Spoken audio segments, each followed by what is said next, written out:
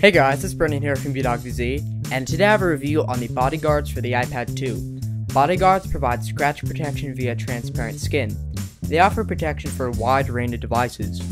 The advantage of using a skin solution like this is not only the scratch protection it offers, but also with this device, it offers ideal protection in conjunction with the Apple Smart Case, though this solution doesn't offer much drop protection. The application process difficulties varies from person to person. For me personally, the process was rather awkward. I did end up with a considerable amount of bubbles. Because of the iPad 2's curves, the process may be tedious. However, if you take your time with it, you will be happy with the outcome. After the installation, Bodyguardz recommends that you should let your device sit for 24 to 48 hours for the general haziness to go away. However, I found that this time was more relative to 72 hours rather than 2 days. Taking a look around the skin here, it offers access to all essential cutouts. Additionally, if you buy the full body kit, it offers protection for the screen as well.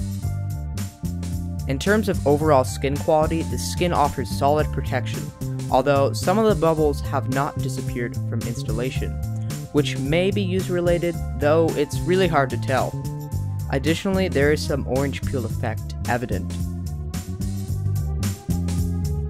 Jumping into the pros and cons here, the first thing I like is the style of protection it offers. It's certainly nice to use my iPad 2 without a case on some occasions. The second thing I like is the quality of the skin.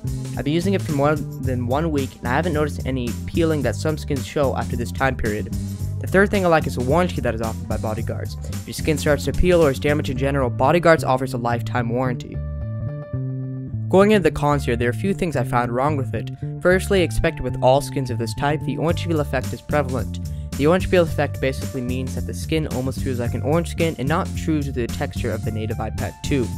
Secondly, this might be due to the fact that I bought a first production model, but the cutouts on the skin don't really line up with the iPad 2. This might be due to the fact that there's multiple carriers and there's multiple iPads, but it's still not aesthetically pleasing. I also don't like how the corners are not covered. Overall, the skin is a solid product. With the protection it offers plus the warranty that is on the table, it ensures that you're going to be satisfied with the product for a long time. Rating wise, I'm going to go ahead and give this product an 8 out of 10. If you like this review, I'd really appreciate it if you subscribe. Otherwise, you can follow me on Twitter at twitter.com/bdog_vz. Thank you for watching this video. Feel free to leave a thumbs up and leave a comment telling me if you enjoyed this review.